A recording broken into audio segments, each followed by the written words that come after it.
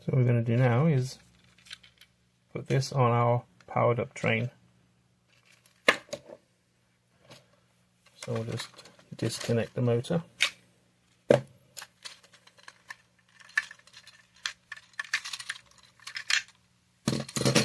that to one side.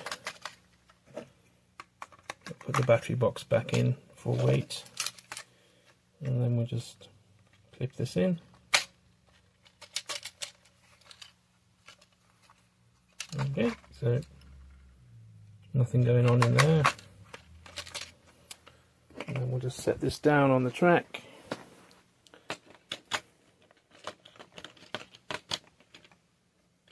Let's get this on right.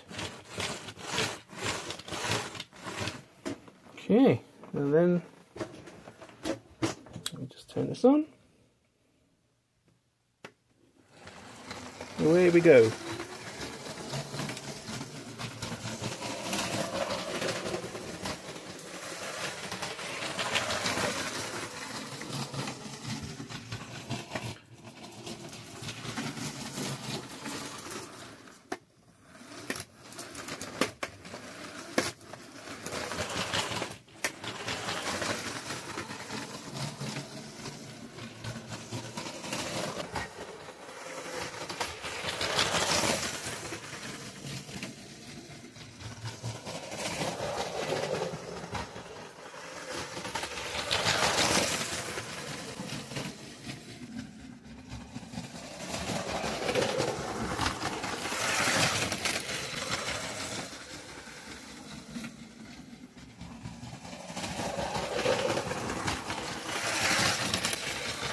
Here it is pulling two carriages.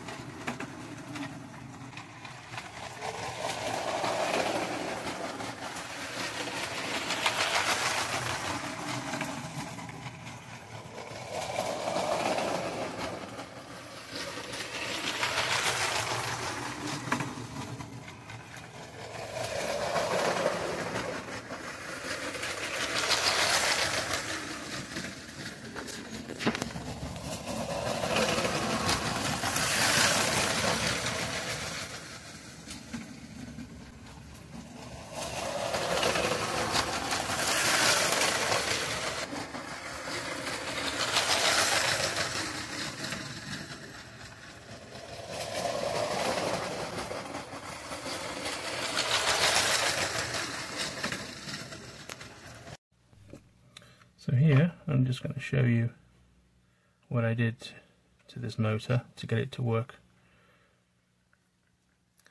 on the 9-volt system. This was a Power Functions motor. I got it from AliExpress for about $6. I used these train wheels. These are O gauge metal, and I got 4 of them for about $30 including shipping.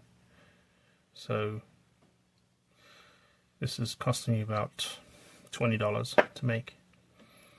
What I did was just cut the cable out and then solder in a pair of wires either side. So I've got one side here and one side here, picking up the power from the 9-volt rails.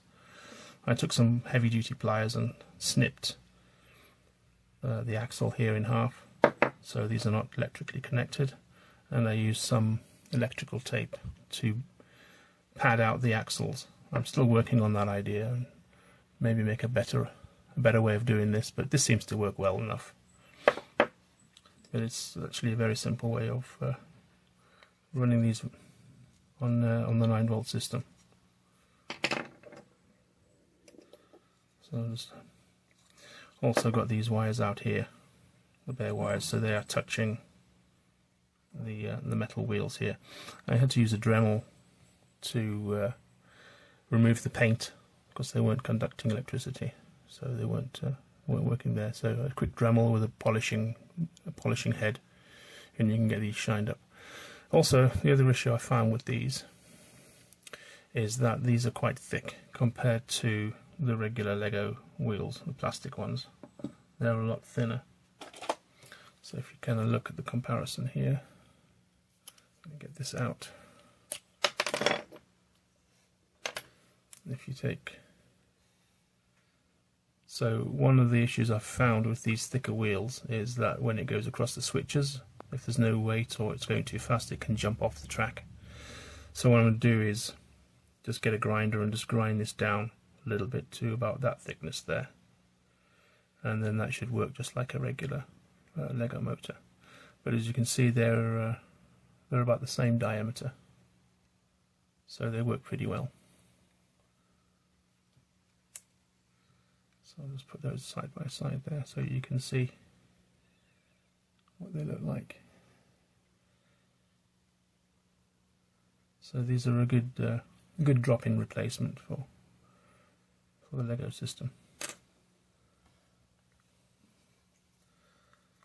So I'll just put this back now and make sure the gears are turning.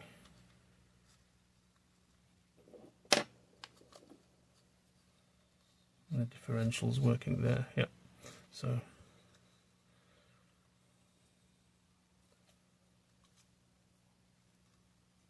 let me just make sure those wires are sticking out a little bit so we have some good contact.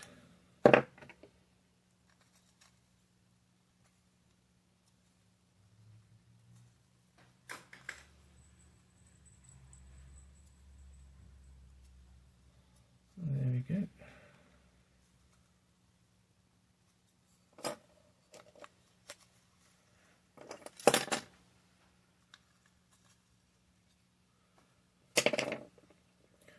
And then we just make sure that we've got this the right way round. The wheels turn, and there's no friction going on there. It's nice and smooth. And then we just put all this back together. Yeah, so hopefully I can figure out a better system of doing this, but this in theory works quite well.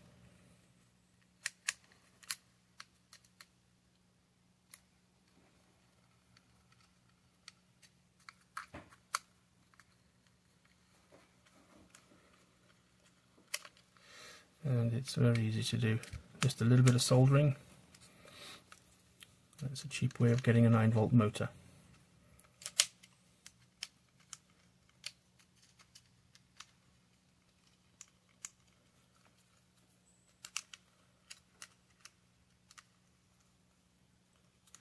So I'm going to build a few more of these.